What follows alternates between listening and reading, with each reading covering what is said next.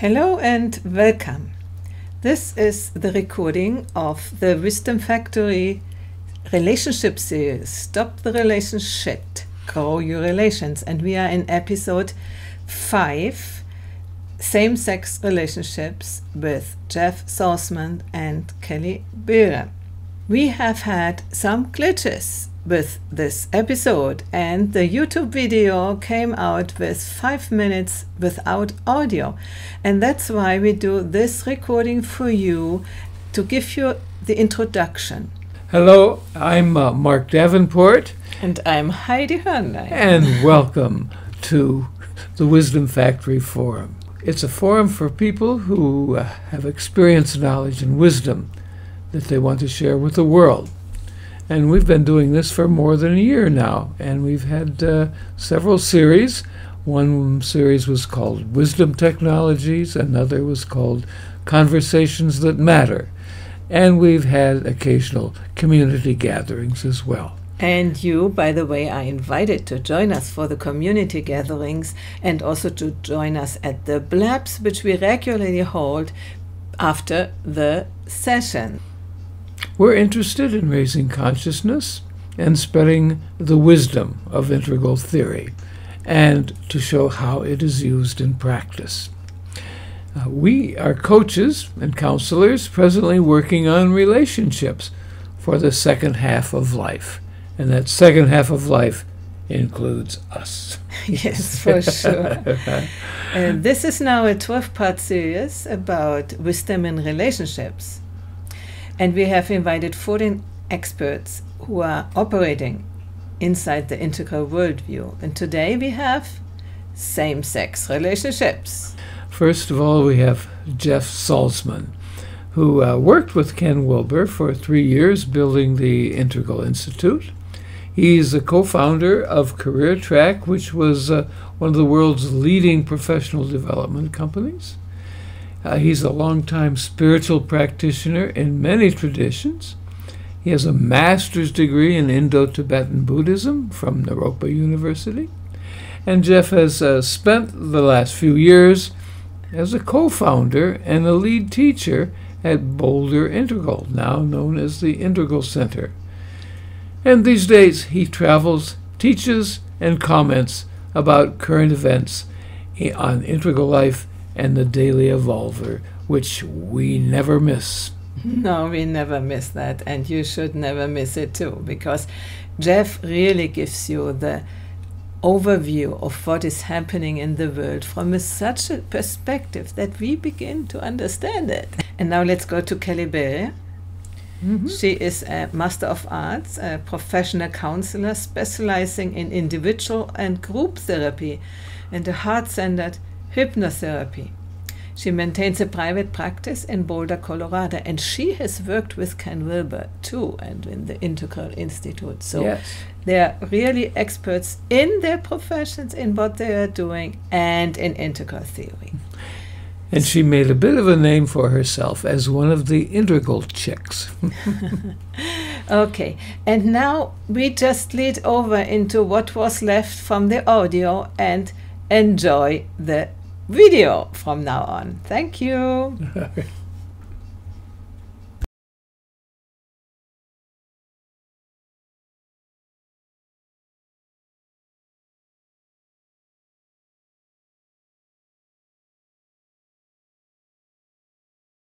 And I had maybe, I don't know, I don't know when I think I ran into up from Eden in the mid-'80s. So I spent a long time as a, on my own with integral theory, shoving Ken Wilber books down people's throats, and being very lonely in the whole scene. I couldn't believe my luck that I could be part of the integral scene in Boulder and actually help start it. And now, there's an integral movement. There's a worldwide movement, and I could say that I wish it was bigger and growing faster and all of that good stuff, but it's there. And that's the fruit of, the work that we did and other people, and I'm very happy about it. Yeah. This is great. Yeah. So today we are talking about same-sex relationships, and who is following Jeff?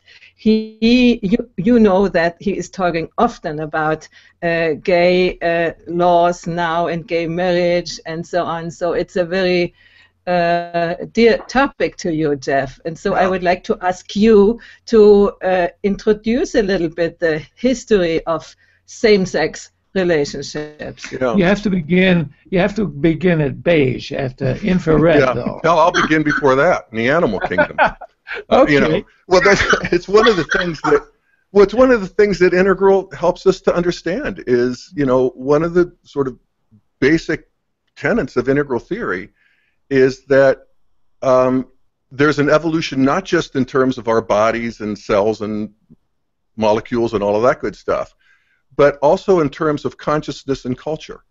And so we can see that the evolution of culture can be actually understood. One of the great examples of the evolution of cultures is how people who are gay, to use a more modern word, were integrated into these worlds. And so I actually would start in the animal kingdom, where same-sex relationships or same-sex activity is all over the animal kingdom.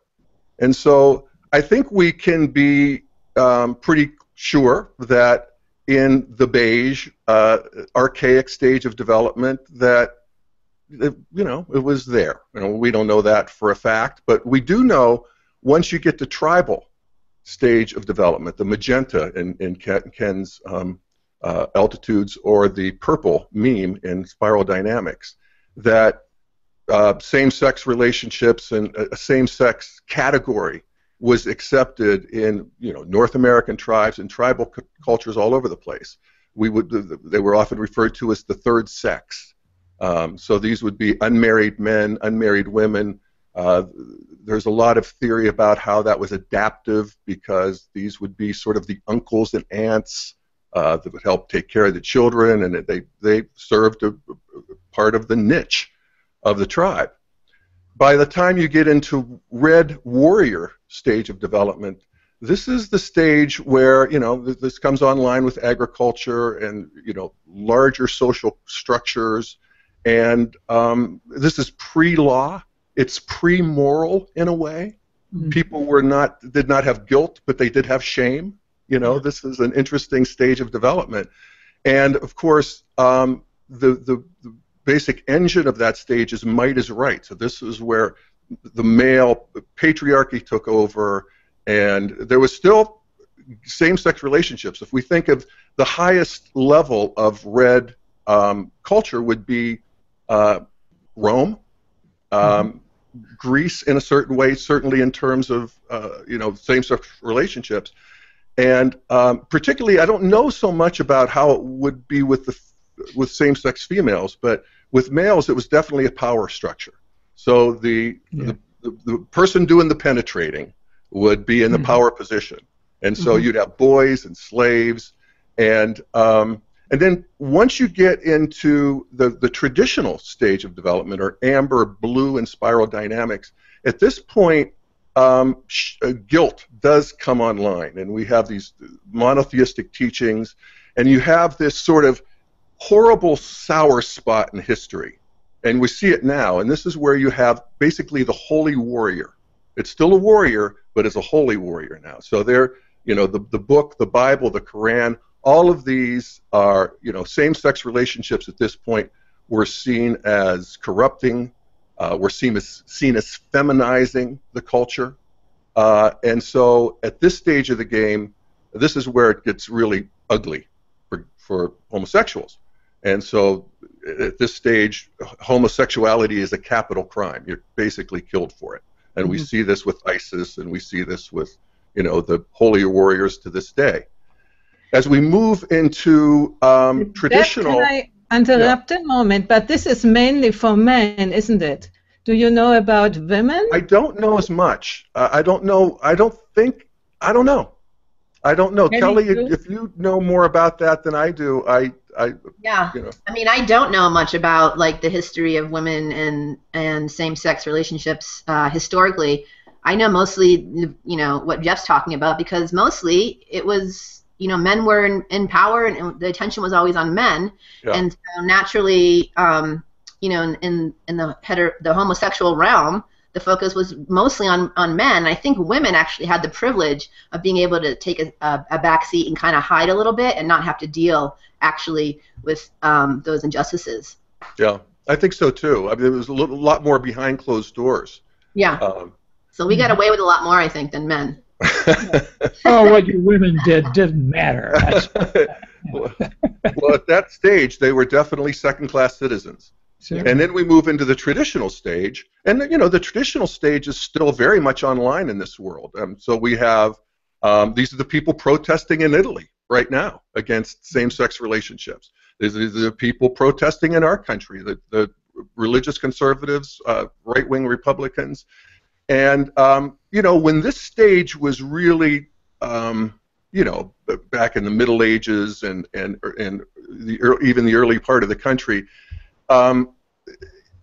it's not quite a capital crime, but you would definitely be ostracized and thrown out of the system. And I think of actually my great uncle, who was very close to me when we were growing up and close to our family.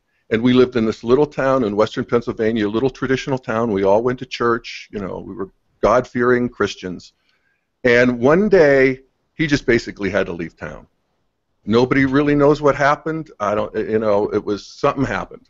But he was exposed, and he moved away. And we saw him. We'd go visit him. He moved to Florida, and he lived more openly there. This was during the 70s and 80s. There was a little bit of a niche for him there. But he could no longer stay in our small town. And that's typical of the traditional stage. Then you move to the modernist stage, and the modernist stage is basically don't ask, don't tell. And this is where you have a whole big strata of society to this day, where it's sort of the world that I was in as I was an out gay man in the 70s and 80s and 90s even, where I could be out, but Monday morning, at work around the water cooler, nobody really wanted to hear about my weekend. Not like they heard about each other's. Nobody wanted to hear about my relationships. Nobody asked me any questions. I would go back and visit my relatives back in Pennsylvania. They all knew, but I would never. Nobody, just don't ask, don't tell. And other than that, I was fine. I went to every party. I went to the dinners. Everybody loved me. I loved them. But that was a area of my life that nobody talked about. Yeah. And that's don't ask, don't tell. And then you get into green, and at this point, of course, at green, the whole project of green is to bring in the people who have been oppressed and marginalized and to, make them full citizens. So at green, homosexuality, if you're gay, you're like special. You're really celebrated. You're fabulous. And that's great too. Oh, everybody needs a gay friend, right? Absolutely, everybody needs a gay friend, or you're not cool. And then, so that's green, and we all know green, and God bless green. It's astonishing, actually, when you consider the history of humanity, that we would, after orange, move into a stage where it's about being nice, where it's about bringing in the people who have been hurt and, marginalized and left out. I mean, it's really an amazing, astonishing achievement of humanity. But then you move into integral, and at integral, I mean, I think we're just figuring out what it is, but at integral, being gay is just another thing that's interesting about a person. It's not something we avoid, it's not something we overvalue, it's not something we ignore, it's just, wow, how interesting. And at integral, and then we can talk a little bit about this, and Kelly, I want to hear your views too, is that, gay and straight are just two huge categories that have all sorts of variations within them. So you have bisexuality of Caitlyn Jenner, you have, at this point, it's almost like sexuality is blossoming to the point where we realize that everybody's sexuality is almost as unique as their face, if you know what I mean. We all just have a different. I always love the line from Emerson where he says, "Every church has a congregation of one.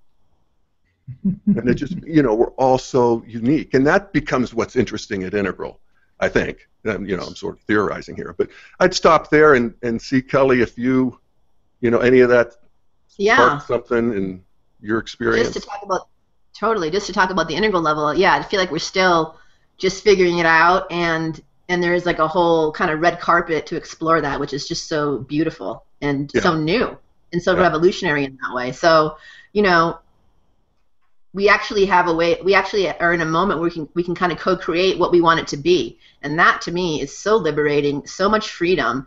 And it just helps me personally just have so much more acceptance about my sexuality in the world.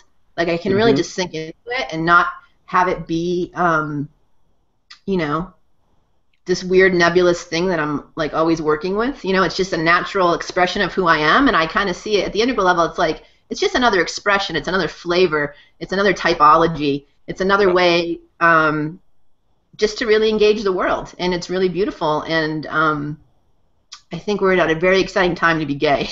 Yeah, I do too. And I'm very grateful. I never in a million years thought I'd see the day where we have gay marriage in the United States, for one thing. I mean, back in the 90s when, you know, we had we had some, there was a thing in Colorado, Proposition, whatever it was, that where the gays could be discriminated against in employment. That's still true, by the way. In a lot of states, you can be fired for being gay and there's no legal consequence. That's sort of the last piece of the puzzle that has to be put in place. But it's really astonishing. And Kelly, I'd ask you, did you grow up in, you know, which of these levels would you say, did you grow up in a traditionalist level too, or are you more modernist, or what was the scene for you? Yeah, I mean, I grew up in Massachusetts. Okay, more liberal. Yeah, so liberal, but during the, you know, I was born in 1977. I'm 38. When I realized that I was attracted to women, I think I was about 14, so really young. And didn't do anything with it other than actually just date boys and have boyfriends and explore that whole realm. And then when I was 16, I was really into women and really wanted to explore it. And I had my first relationship, albeit like completely secret, completely like in the closet, like completely in the shadow realms, to be honest, with a woman who was 19. So she was a bit older than me. And it was exciting and scary, and it totally, like, I was doing something wrong, but there was some excitement in that, like I was breaking the rules, and something about that felt just fun and good. But I was also terrified, completely just scared shitless for anyone to find out. It was not accepted in my town. It was, you know, as liberal as Massachusetts was at that time, it wasn't okay, you know. Yeah. And basically, my deep fear and my shame, like I was actually, like, my behavior was bad, my behavior was wrong. And at that time, I was raised Catholic, but very loosely. But at that time, I was really into looking for spiritual connection and trying to figure out the laws of the universe and, like, what does this all mean? And it was at a very, very early age, a lot of existential question and inquiry. And so I actually started going to church on my own just to find, like, some spiritual connection. My family didn't go to church. They're watching football on Sundays. I'm going to church. You went to Catholic church? Yeah, Catholic church. And I'm being told how horrible I am for being gay. And I'm just, you know, it's devastating. So it was really this bipolar experience of, like, so much excitement and energy and, like, wanting to explore and, like, this friskiness with a little bit of mischievous energy, like, kind of mixed in there, and then just this shame and this terror of being found out and feeling like I would be kicked out of everything. You know, I was big on the basketball team. I played softball. I played, like, every sport, and just feeling like I was going to be just shunned from my town if anyone found out, and just terrified. Yeah. To the point where I got really depressed and a little bit suicidal. Really? Yeah, it was really intense. An oft-told story among young gay people. Yeah, I was suicidal. It was really just a horrible kind of experience. And then after that, working through some of the more psychological issues around it, when I came back into dating in the world again, I started dating men because it was just too much. And I didn't date women again and for a couple more years till I went to college. Mm-hmm. And that's when I really came out, like, for real. Yeah. And so what age would that have been? I was 18. Oh, okay. Yeah. Yeah. Yeah, so I was 18. I had a boyfriend at the time who I was super into, but I also was just so attracted to women, and, you know, being in college and I was playing I was on the basketball team in college. I was on the softball team in college. I had a lot of access to other women who were gay, lesbian, and who wanted to have fun and explore. And so I fell in love with my first woman when I was 18. Her name was also Kelly.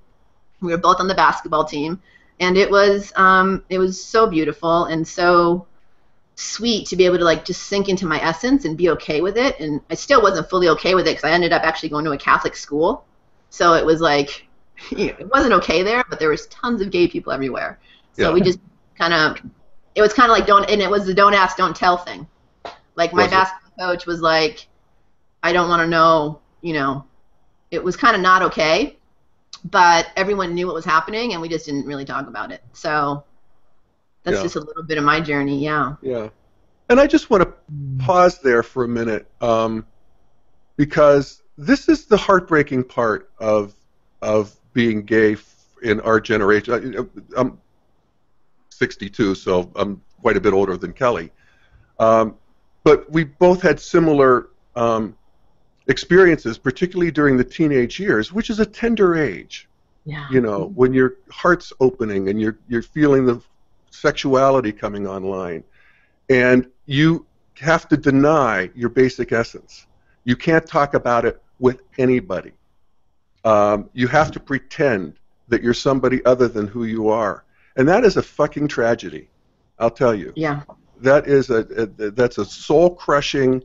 It can distort your whole being in a way that is. I'm so glad that that's ending for these young people. How did you handle that? How did you come out? I mean, you are not distorted or something. You are a high-functional, integral person. So you must have found a way, both of you, to come through that. What happened? Yeah. Well, I'll just share mine real quickly, because I think part of it is typology, and this is where, you know, we're all sort of come out a little bit differently.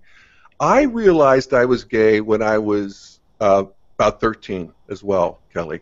And I actually remember the moment. I was washing the car in my parents' driveway, and I set the bucket down, and I realized I'm a homosexual. I had read some book, I don't know, 13. I had gotten some book out of the library, you know. And I made two promises. One was that I would never act on it, and two, that I would never tell anybody. And that's what I did, you know, for a few years. I actually came out when I was a freshman in college, once I got out of town. But I have to say that within myself, I didn't feel any shame. For some reason, it didn't get into my own interior identity. I knew what I knew what I had to do, and I knew what the game was, and I knew I had to hide, and I could never come out. And I was okay with it. I wouldn't know if I was okay with that, but I knew the deal. But I never once internalized it where I wanted it to change or anything like that. I've been with 2 long-term relationships, actually 3,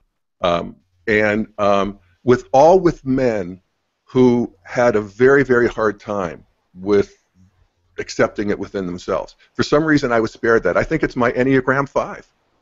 You know, it's just my own interior world had enough sort of coherence that I could somehow hold that together. I don't know. I haven't sorted all that out, but I'm grateful for that.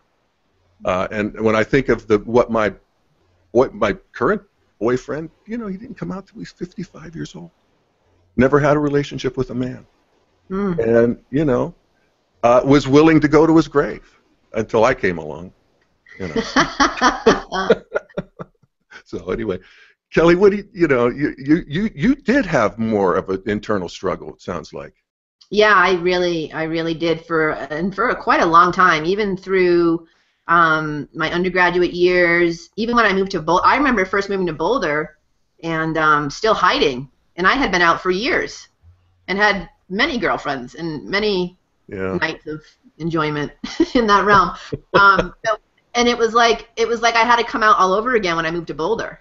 You know, like every time, I just felt like I went to college, I came out. Then I moved to Boulder. I felt like I had to come out again, and I had still had a lot of shame, and I still had a lot of secrecy. And at that point, some people knew that I was gay, some people didn't, and I didn't really talk about it that much. I dated people, but it was really just like kind of my inner circle that knew. And in the integral scene, I noticed there weren't a lot of gay people around, and so it kind of brought back a lot of my teenage years growing up. Like, oh, here I am again, you know, and like, where are the gays? Where's the integral gays? I'm just, you know, it was heartbreaking. That was me.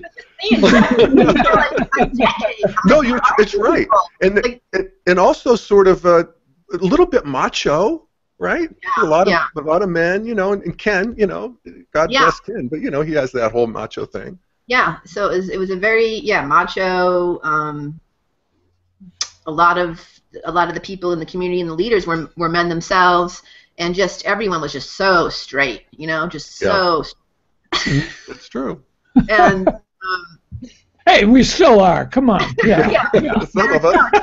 I love it. I love all the flavors, but I'm just saying, like, just being back in a community is like, and really kind of having the expectation that being gay was going to be a different kind of thing with my integral friends. It just wasn't, and I had this whole romantic view of you know what it was going to be like, and it just really wasn't. And so it threw me back into a lot of my growing up teenage years, and I just had some shame to work through.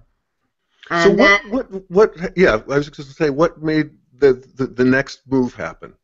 I just got more and more grounded and centered and okay with who I was as a person in every way, and that was just through a lot of spiritual practice, a lot of meditation, with Gempa, a lot of retreats, a lot of integral practice, a lot of shadow work. I just did a lot of practices and a lot of work, and I just started accepting myself.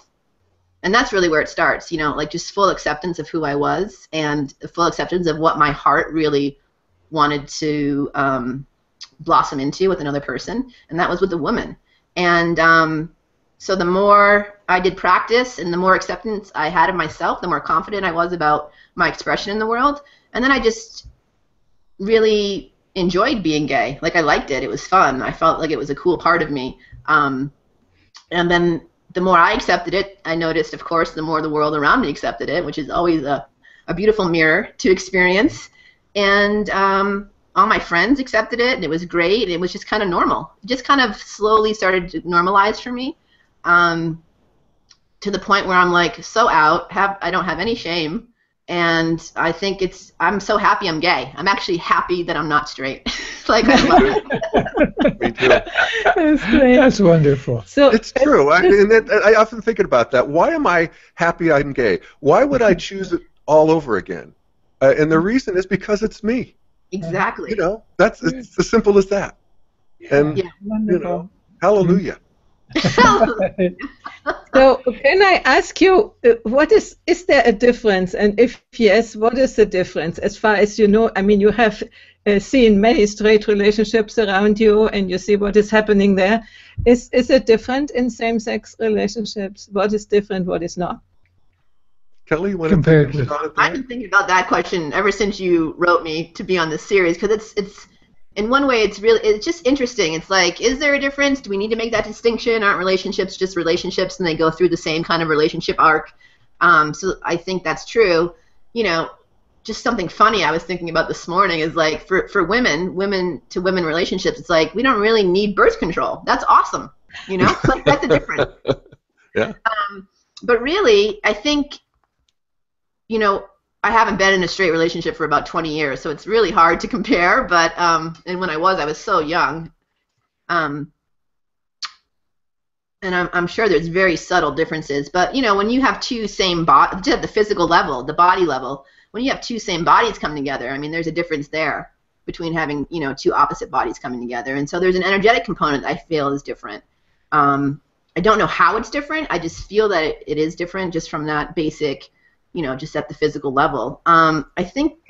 Can I ask you something? Yeah. Because we women often complain that the men are not caring enough and not sensitive enough and not, you know, why we women are so sensitive. Is this an achievement when you are together with a woman, that we have more the same desires and more the same sensitivities? Yeah. Yes and no. I think it really depends on, like, what the person's been through, their experience with their past relationships, how, you know, any kind of trauma that they're working through, any kind of issues that they're working through, all those things affect how you relate to another person. So, you know, I've been in relationships with women who aren't really available and who aren't really that, you know, connected to their hearts or guarded in a certain way. And it doesn't matter if they're a man or a woman. It's just, you know, it's just kind of how they're coming into the world and what they're working on and what their lessons are and what they're learning. And so I know I have a lot of straight women friends who always say to me, oh, you know, I wish my husband was more like you or more empathetic and, you know, this or that. But I don't think at that level it has a lot to do with gender. I feel like it has a lot to do with background and makeup and lessons to be learned and individuals' work to be done at a certain level. So I feel like we go through the same, you know, the same relationship arc. We have the honeymoon phase, then shit gets real, and we're like, whoa, who is this person? And then, you know, if we're lucky enough to make it through that second stage into kind of just like this acceptance and what I call the sweetness of a relationship, you know, where you work through that, you know, you rub up against each other enough where you can kind of blossom into a more sweetness place and of acceptance and love and joy. I think all those stages of relationship are exactly the same. Yeah. Mm-hmm. Yeah, I think so too. I learned a little bit. I'm hearing an echo. But, well, I'll keep going and see if it ends. There we go. I feel like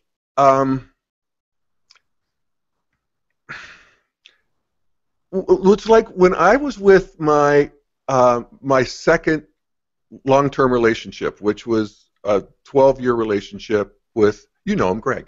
Kelly, you. Yeah, Greg. We love Greg. We love Greg. We still love Greg. Yeah, we still love Greg. But Greg had been married to a woman for 12 years when we met. We were both in our mid-30s when we met. Mm-hmm.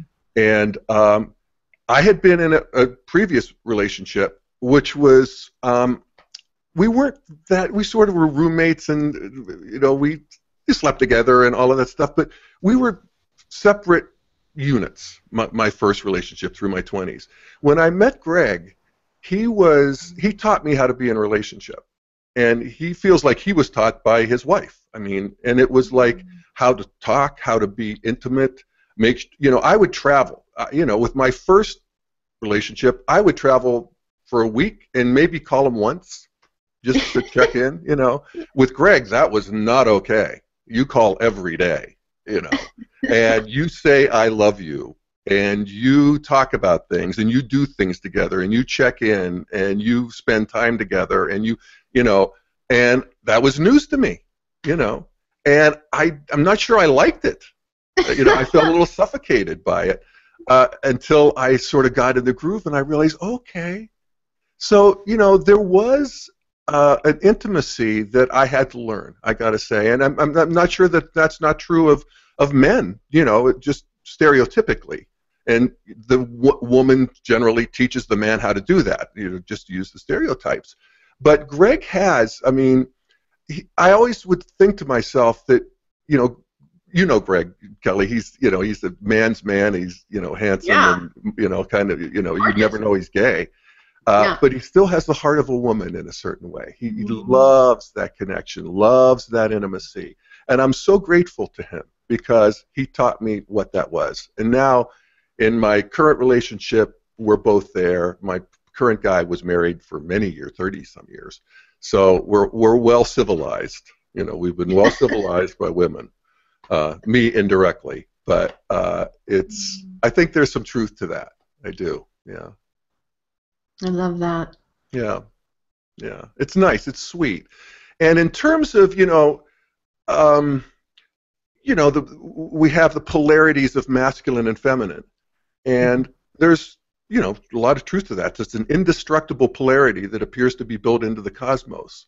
But what you realize, particularly as we get more and more complex, this is what evolution does for us. We just find more and more parts of ourselves. It's like turning up the Google map. It's all of a sudden what I thought was just a plain. There's mountains and there's textures and there's rivers and there's all this stuff in us that we didn't realize. So there's plenty of masculinity and femininity in all of us.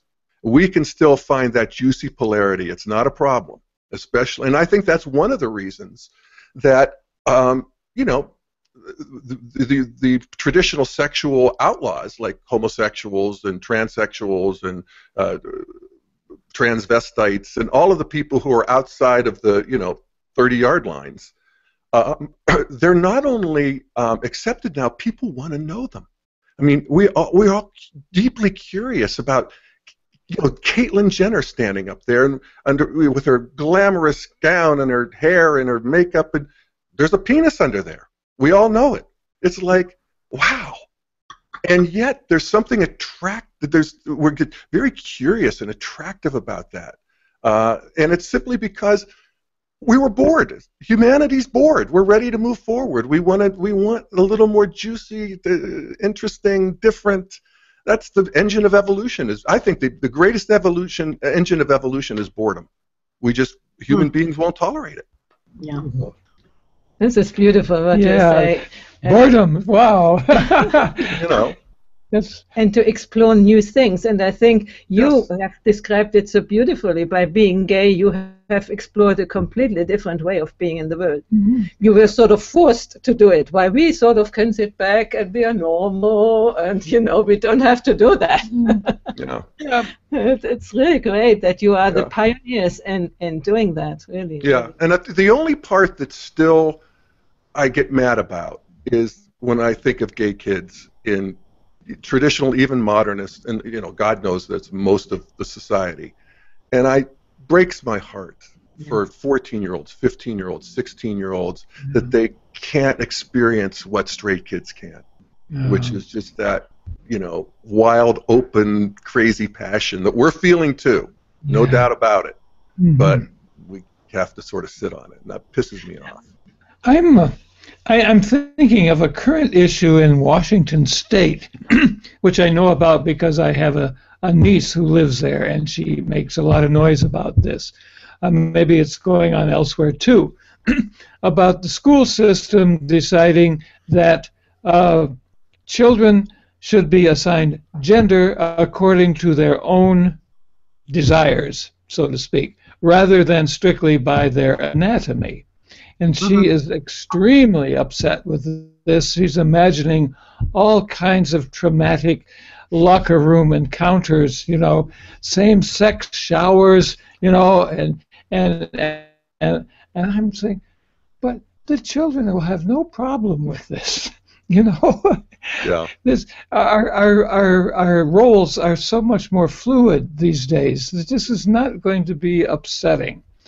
Unless the adults say that is something wrong. Children play with each other. If they are boys or girls, this is not a problem when they are allowed to. But But these are things that happen in the meme clashes, I guess. Yeah. Well, and one of the things that David Data wrote a lot about this. The first stage, second stage, and third stage of relationship. And there's a problem with that second stage where we want to think that everybody's the same and men and women are the same and everybody's equal, and we sort of want to in some ways squash the polarity between men and women, and that you just want to be aware of that we don't want. That we want to let little boys and little girls be. We just basically want to get curious about who is this little precious being. Mm-hmm. Just get curious about that, and they'll show. As long as you love them and are curious and accept, they'll show you who they are. Oh my God! And what a great gift for a kid. no matter who they turn out to be. And I think that that can even be fluid. You know, there's part of me who doesn't want a little kid to be identified as gay too early. You know, I want them to be able to experiment. I want them to be able to put on the clothes and try everything. But, you know, we're mysterious beings and just dripping with meaning and karma, Yeah. you know, and we want to, you know, love that about each other and make that our practice. Yeah. I think that's one of the best things we can do for children growing up now is really just allowing them to unfold in their own natural progression and to express their essence in whatever way is most true of them, and to not get in the way of that, and to not try to mold that, and to not shape that, or you know, judge it, or even qualify it with good or bad or right or wrong or any of those things, and just really give children like a wide field opportunity to find out who they are. And Yeah. I think that's one of the most loving and radical things we can do right now for children growing up, especially around sexuality. Yeah. Yeah, but who has the disadvantage to live in a family who does not that things? Are you aware if there are groups or help groups for these children or young people? Yeah, I mean, what I've noticed, and I'm in Boulder, so I'm in a very privileged place to be gay, just to own that, because it's true. It's one of the reasons I'm in Boulder. Yeah, exactly. Yeah. A lot of school systems here are now having gay alliance, gay support groups, groups for people of fluidity, sexuality. Sexuality is becoming part of the curriculum. It's part of like your everyday school program. And children are now identifying as fluid. They're identifying as pansexual. I know I've heard just last weekend I was talking to Ara Davis, who's 12. Marcy and Stuart Davis is little, not even little, just she's like a teenager now. It's amazing. She's got some friends who identify as them, you know, and so exploring that conversation with her and just really talking about, you know, what that means. And so kids are like super turned on.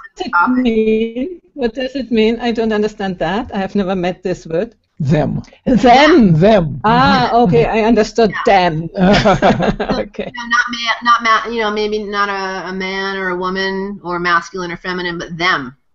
You know, as a way to kind of hold the full spectrum. And so kids are being turned on to this and coming to their own self-identity 10, 11, 12, and that is beautiful and so surprising to me. And I think it's just great and a little bit shocking because, like, that was not how I grew up. And so it's very inspiring and it just touches my heart. And so I feel a lot of hope. I feel a lot of hope. You both have helped that this could happen by living your life and coming out as that and doing all the process. You have prepared, as Ken says, the grooves. You have opened the grooves. That's true. Yeah. And you see it in culture. There's a movie that's just been released here in the States called Deadpool, which is a superhero movie. And of course, superheroes is comic book is basically red. You know, these power gods is what they are. Well, this one is pansexual, and with men and women, and this has been a big success in the comic book world. So you get young adolescent boys, which is generally the comic book reading public, reading this sort of thing, and they like it.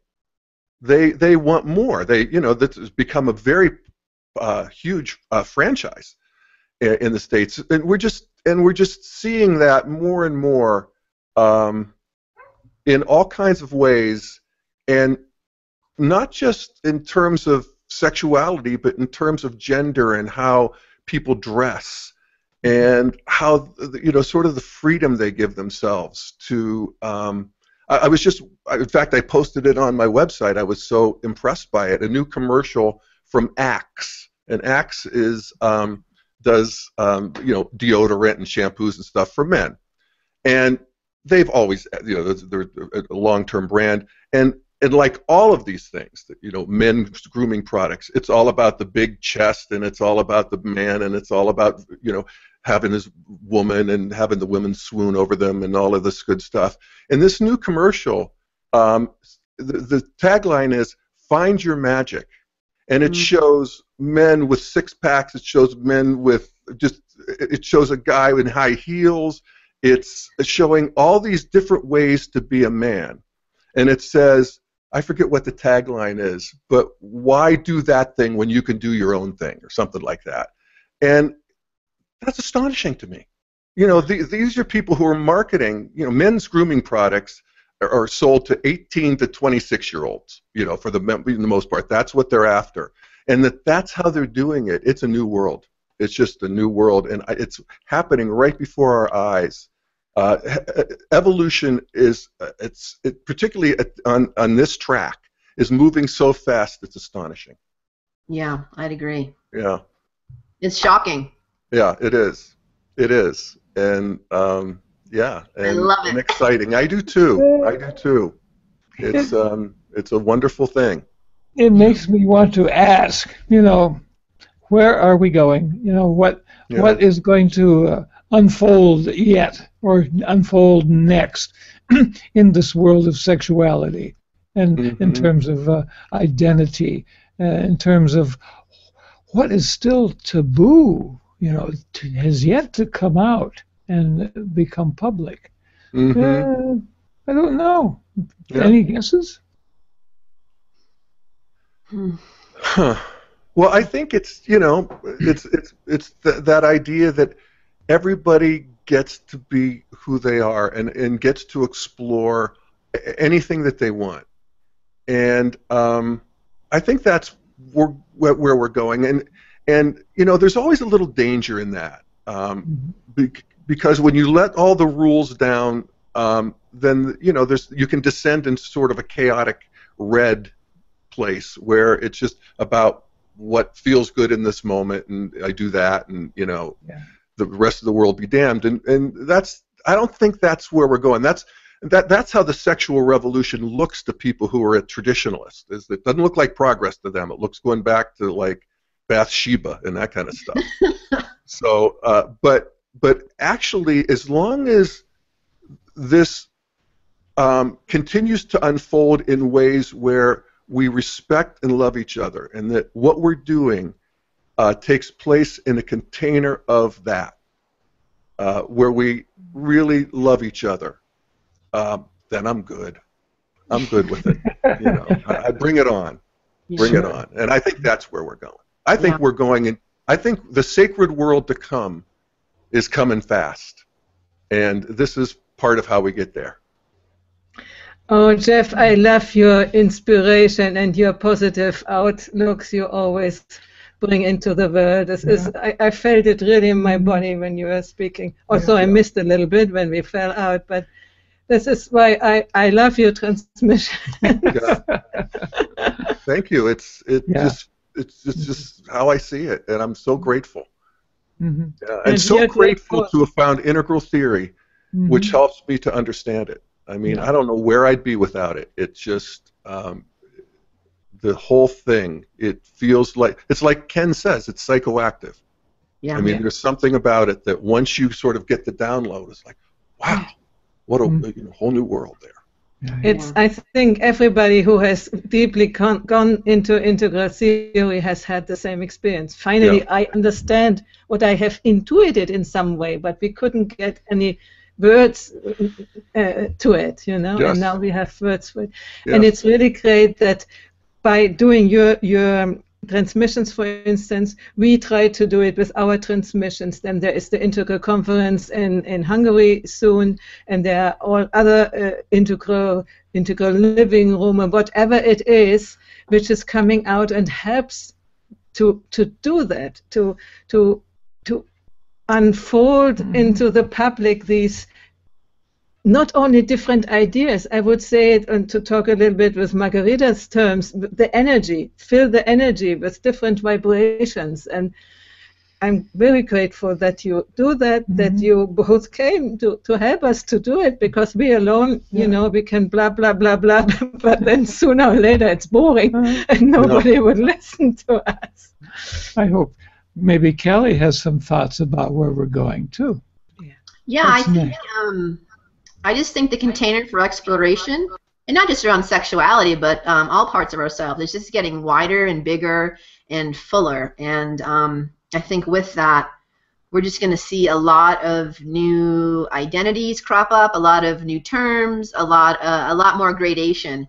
And I feel like after that moment, I think there's going to be some structures that are going to come back in to kind of really hold and contain and ground that exploration in that container, you know, and just ground it. Because right now, you know, it's loose and it's chaotic and it's fun and it's expansive. And whenever you have an expansion, you're always going to have a contraction. So I really feel like after this container of exploration and this more expansive moment, a lot of new identities are going to come into form, which are then going to help kind of ground this experience and not necessarily have rules, but I think create a structure for everyone to kind of sink into more. And those are just the senses I get about where we're going. Yeah, I agree with that, Kelly. It's almost a polarity in and of itself.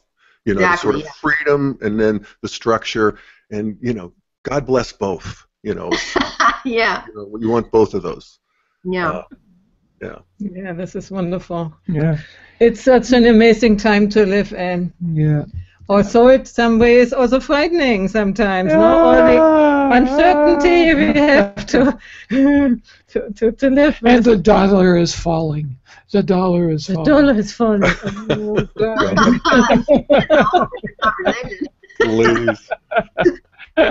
How about Margarita? I wonder.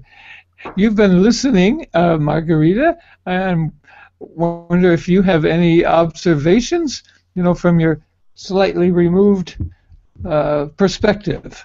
But first to say that we are very grateful. You saw we fell out several times, so that you hold the space for all of us. Yeah.